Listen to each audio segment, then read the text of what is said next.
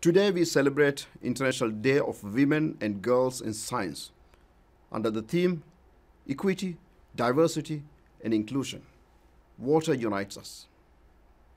We celebrate the women who have pioneered new technologies, who have helped to cure diseases, who have identified exoplanets, who have improved rural water and sanitation, and who have broken new ground in the fight against climate change. We celebrate their achievements, but we also recognize the many obstacles that women and girls face in pursuing a career in science and the work that must be done to lift those barriers. As reported by UNESCO, women account for only 33% of world researchers.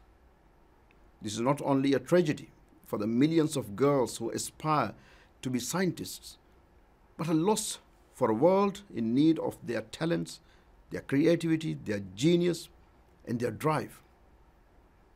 While women and girls are making significant contributions in the field of science, they yet are still a distinct minority in these fields.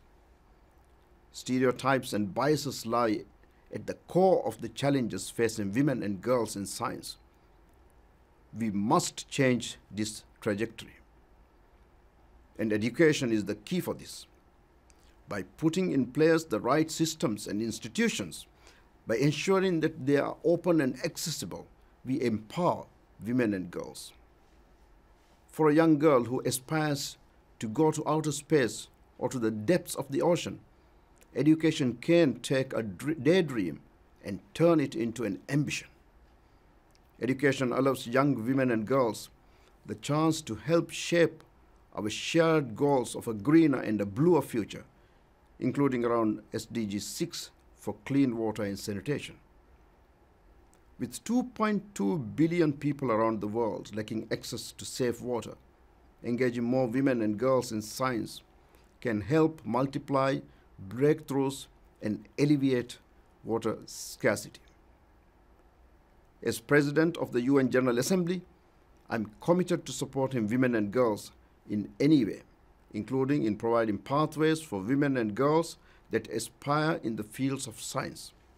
Expanding women and girls' representation in science will require concerted effort by employers, educational institutions, policymakers, and individuals to create inclusive education and work environments that enable women and girls to thrive. I call upon national governments, the international community, civil society partners, and the private sector to support efforts on this front.